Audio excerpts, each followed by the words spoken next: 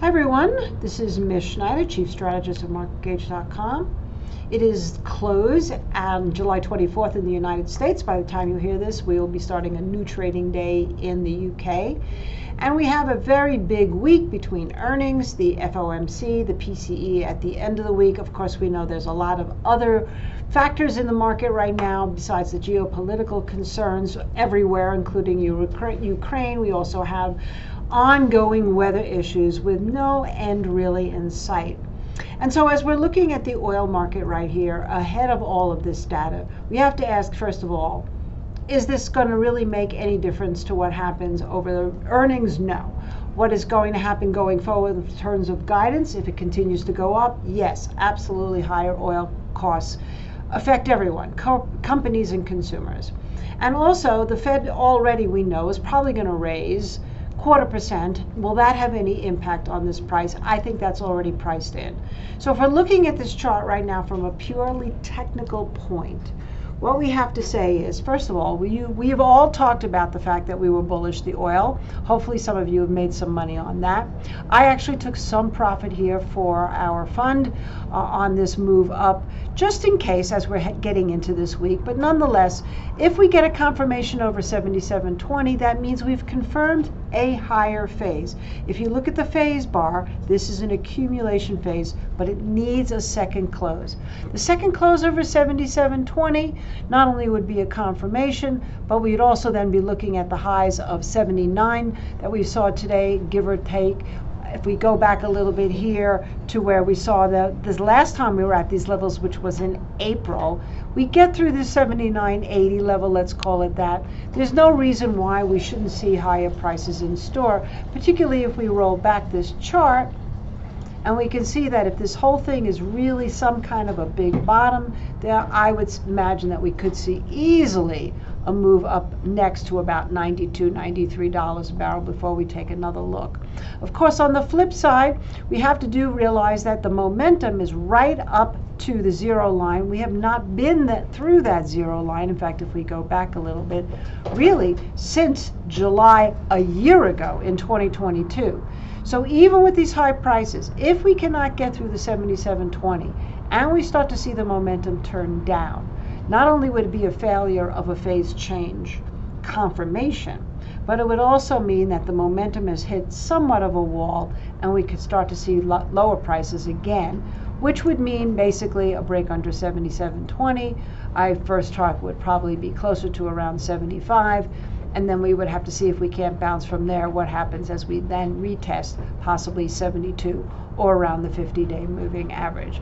Overall, though, right now, it does seem that the momentum is to the upside. We did have some good consolidation here between 73 and $76 a barrel. So today we could consider a breakout. Now let's move on to gold. So while the oil market enjoyed a bit of a pop, the gold market has done actually the opposite. After clearing and confirming back to a bullish phase, today in the US, it actually broke back down under that 50-day moving average. If we look at the actual range right now, we can say it is at around 1930, figure 35, up to around 1980, even though we've had sticks get above it, we haven't actually seen a candle body close above that level. So the question is, what's going to happen now? Well, first of all, we've had a stronger dollar over the last couple of days. It held that critical support and now has bounced. So that needs to sustain, number one. Number two is if we're looking at the real motion indicator right here, we can see it's right on the 200. I had mentioned to you last time we talked about it, there was actually a bearish momentum between what I saw in price as it was clearing the 50 and the momentum that was not able to even get close to clearing the 50. You can see the yellow means we're back into a caution or warning phase. So at this point now, if we just step back a little bit, if we're looking at a left shoulder with a head and now a right shoulder, which would be actually an inverted head and shoulders bottom type of situation, then it's possible that we can do work all the way down, back down to that 1935. And if we hold those levels, that would be a good sign that we'll tick back up. And obviously the neckline here would have to be somewhat, I would say, over the 1990, 1980 level, but really 2000 is the key area for this to break. And so as we're coming in tomorrow, if you're taking a look at this 50-day moving average as the pivotal point, 1960 becomes below negative, above positive. If we're below it, then I would anticipate 1950, like I said, with the possibility of 1940 and then 1935. Come in above, then I would anticipate a move back up to 1970. And it's possible, if we are going to form some kind of a right shoulder here, that we chop around a bit until there is another new fundamental reason for gold to rally. And of course, that would be a myriad of things. One would be obviously higher inflation fears. Two would be more geopolitical risks. And three would be the general flight to safety, because the rest of the market, when I say the rest of the market, the equities market has actually come under some pressure, and the dollar has indeed fallen. Let's move on. So this is the SPX chart. Obviously, this is a big area here. We did have potentially a reversal topping pattern, and what you cannot see on this chart is the 6-month calendar range, which was reset last week for July, generally a good guide for the next 6 months. So right now, not only do we possibly peak here, but we also are below the 6-month calendar range high, which means really we would have to take this out. This high right here on July 19th, really the high was made on this day right here. So July 18th was the reset, so we're talking about $4,562. That's your pivotal level. Now, as we're going forward, we have to look obviously at momentum. Momentum has been great. Look at this over the Bollinger Band. What you might see and what we'd look out for would be, of course, a break under the Bollinger Band, which would then be a mean reversion. Right now, all we can say is that it's possibly that we've peaked, but it's also possible that we can go right back up and take this out, even though this reversal pattern should technically measure a pretty decent move down. But we're not there yet, for sure. This long green here, of course, is the how long we've been in a bull phase in the SPX.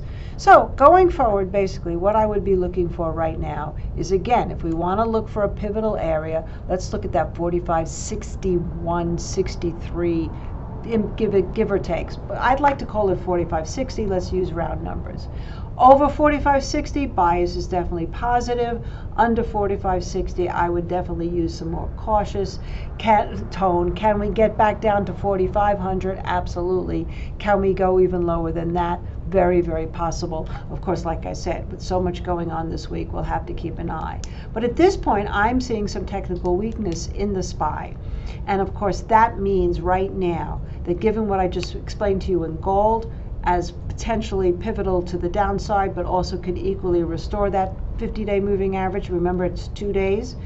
That depending on what happens with the dollar, with the gold, and with the oil prices here, that should very much impact the expectations for the SPX, because after all, nobody wants to see inflation creep back into the narrative, particularly since so many people think that's over.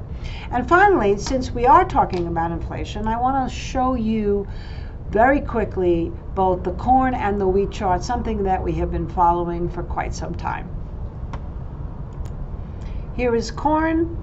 We've had a nice move after a double reversal bottom here, in that we had a new low inside day and then the follow through the next day. And now the fun begins, as we are getting into the 50-day moving average, number one, and number two is we have some resistance here up at around that 583, even if we get through the 50. What is interesting is not only obviously the mean reversion that we had on this particular big bar day, but that we actually have cleared the 50-day moving average in terms of momentum. So just like I say in the price, you need 2 days above or below a moving average to confirm a phase change. In this case, we'd like to see momentum stay back up here a second day. What does it mean for the market? Clearly, corn has made a nice big move up over the last several days. If it cannot move higher from here and starts to break down, I would say if we had to use a pivotal area, it could be 545, it could be a little bit higher. Let's just say right now 560 is what you want to use. Below, somewhat negative; above, definitely positive. And looking at now the wheat market, this is really the interesting chart, right? This is the wheat chart. It has exploded over the last several days. Clearly, we have issues not only with Ukraine, but weather in the U.S. and elsewhere. And right now, this would be a new high close going back from February 2023. So if we sustains these levels here, obviously we just cleared the 200, so we need a second close over that 727 level. Then we have confirmed an accumulation phase. There's your blue. And if we just step back to see where wheat prices can go, I would say at this point our next level of real resistance would be somewhere around 780. Obviously on the flip side, under 728, that would be a failure to confirm, and then maybe this could be over for the wheat, at least for now. But meanwhile, if you put it all together, you can see that food inflation is really the thing not only that the Fed can't control, but basically can impact all inflation and Fed policy going forward, at least preventing them from doing any more pauses after this time. And even if they pause, certainly no pivots. Hopefully that was helpful. I'll talk to you again soon, and bye for now.